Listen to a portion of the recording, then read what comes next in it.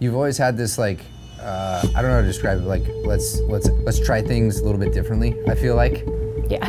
And it's for good reasons, right? And like our field's getting used to like, oh, we can rethink the way that we do stuff. It's so, part of me feels so validated, and part of me is like, hey, what's up with this? Because a lot of the things that people are getting excited about now, I've been doing for a long time. You're ahead of the curve. And I caught like a little bit of shade for it. Did, yeah, right? Yeah. You know, well, is Ashley still doing ABA? Is this really the science?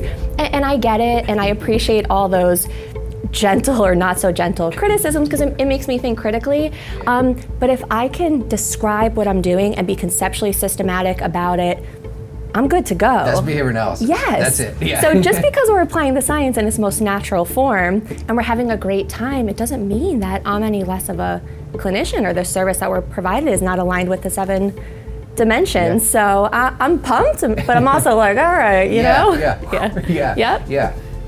Can we pull apart some of those things? Like, what can you tell me, like what you were doing a little bit differently, and like what you continue to do differently? Yeah. So I'm in my 20th year now this year working in the fields of applied behavior analysis, special education, and I started in really structured, restricted placements. Where I am in New Jersey, a lot of self-contained classrooms, one-to-one supports in there, and I started to really think about how I learned best. So I'm an adult with ADHD who was an undiagnosed child with ADHD, and I learned best from the teachers I had really positive relationships with, and when I was able to be an active participant and an engaged learner, and I wasn't seeing any of that carryover, and it just kept eating away at me like, we can do better, something has to change. So I shifted to a completely a group model, so play-based social learning, and in a single activity I can embed every single one of that learner's goals, and not just that learner, but the 12 other kids in that group are all benefiting, and that's something that I really hadn't seen done. People talk a lot about NET. I think there's value in that. It's still very structured, so if a child's playing with a truck, you have, oh, that's a blue truck, good, do this, copy me. It's still very adult-led, that balance piece, or you want that more child-directed interaction. So that's really what I'm doing now. Cool, can you describe that model a little bit? Like, so you got groups? Like, yeah, so we're group only, tough to get going because you have to form best fit groups. So in our first couple years, we were putting kids together that maybe I wouldn't put together now. But everybody in the group is within 2 to 3 years of each other. Each group has a completely different structure and routine because it's created to align with the specific needs of the learners. So our level A, our level B, or our level C learners. And then we conceptualize social behaviors. So there's 15 different domains, or what we call global focus areas. Each group has specific areas they're focusing on, typically 3 or 4, because those are the most meaningful, relevant areas for that individual learner. So you won't see things like week 1 sportsmanship, week 6 how to be a friend, if it's early social responding behaviors, that joint attention, social referencing, or adaptability and flexibility. That's what they work on in group every week until they don't need to work on that anymore. But within the context of ongoing play-based activities, because they're kids, right? They're kids, so play with them and then sneak stuff in. Yeah. What is play-based? Like, how do you conceptualize that? Where did you start as a behavior analyst? I would say probably first making the distinction between using toys to teach something and calling it play. So like you're doing a task, you're doing a work task, but you just happen to have a truck or a character. So what I'm looking at is that distinction then between that and pure play. So something that's like child selected, or you're following that learner motivation to make the decision about what you're incorporating or what you're using. Try and use materials that they're going to come in contact with in other natural settings. You're programming for generalization from there as well. But a lot of engagement, reciprocity, positive affect, and again, just really emphasizing that following learner motivation. Very cool. What are some of the outcomes you're seeing or expecting, like what's happening over the last?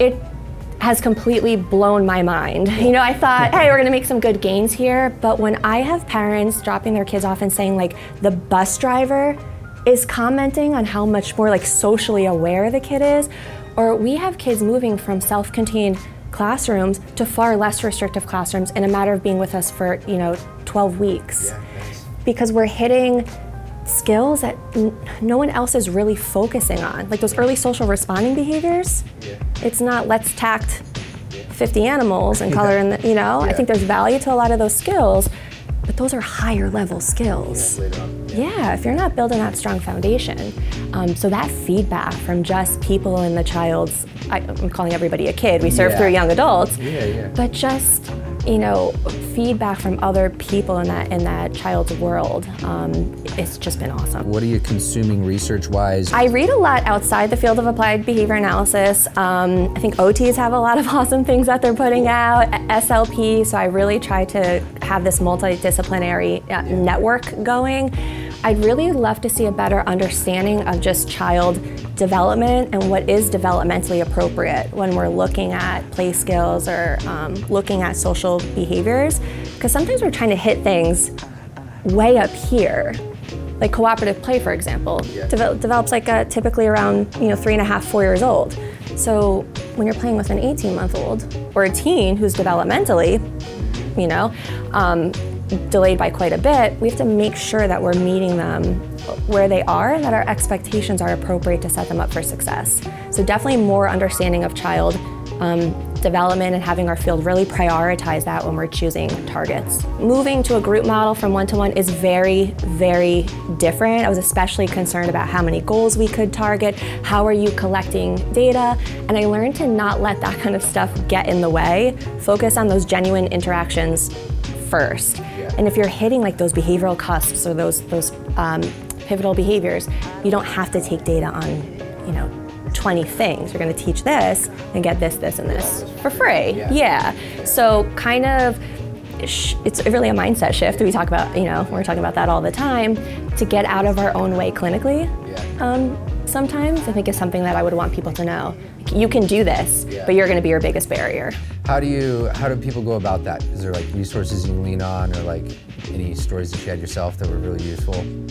For the mindset shift, I think just I'm a lot on social media, a lot, and I kind of keep a pulse on, who's kind of putting out what, or who's trying new things, and connect with them and build relationships with them and support each other. If they go to something or they read some article, send it over to you. I think just that collaboration and professional development. Very cool, cool. Any other buckets of things that you wanted to hit on? Maybe just how we're defining social skills or conceptualizing social skills. Okay, tell me more about that. Yeah, so a lot of times I'll hear, oh, I have a client or a learner, but they're not ready for a social skills group. So I think that's important in defining, operationally defining, right, what we should be so good at, what we're talking about when we talk about social skills. So your earliest learners, your level 1 VB MAP kids can absolutely benefit from developing social behaviors, but it looks different in your playing of peekaboo or your joint activity routines, sensory social routines. So really understanding what we're talking about when we say we're running a social skills program where we are or are not targeting social skills. If you're working with humans, you should be targeting social skills, and whether you know it or not, or call it that or not. I look at the group, designing a good group model, having the ability to actually get, in a way, back to the roots of there's a lot of need out there. We need to find ways, not like a way to do things, but we need to find many ways, and we got to solve that scale problem. So are you able to like... It's like an insurance thing too, right? So having group codes for insurance. So I don't work with insurance companies. That's the consistent barrier. So when I'm supporting other agencies or organizations in putting groups together, that's one of the first questions is, will we be able to bill for this? What do those codes look like? Do we have to have all our kids with one-to-ones in the group? So those are certainly some challenges I think need to be worked out on that end. Are those group codes logistically. not there right now? Yeah. Yeah, they're either not there, or what is there isn't sustainable. So what work needs to be done, I guess, for the field to kind of like pull this together? I wish someone would advocate for that and change all. It's not going to be me in that insurance world. But I think just on the ground level, like those of us who are just showing up and doing that direct service every day is really thinking about what we're focusing on, the type of skills that we're prioritizing, because the goal is to be effective learners and learn from the natural environment. So even if they're not in that group right now, consistently thinking about making sure that you're building the skills to get there and be successful there. I think just in summary, we talk a lot about making shift happen, these great things that are happening in one-to-one settings. We can apply that in a group and support our learners in being HRE in a group setting, and it can look natural, it can be fun, and we're still absolutely sticking with science, and we're clinically strong when we do it. That's fantastic. So where do people learn more about how to make that happen? Well, you can always come to me. So we're Mission Cognition, we're everywhere. Facebook, Instagram, our site, TikTok. But I do a lot of professional coaching and consultation now, one-to-one mentorship stuff for smaller companies or large scale. So you don't need to reinvent the wheel. I've made tons of mistakes, so I'll support others in not making those. But there's just amazing benefits, so I hope people take me up on that. Ashley Rose, I'm a behavior analyst specializing in the development of play and social behaviors.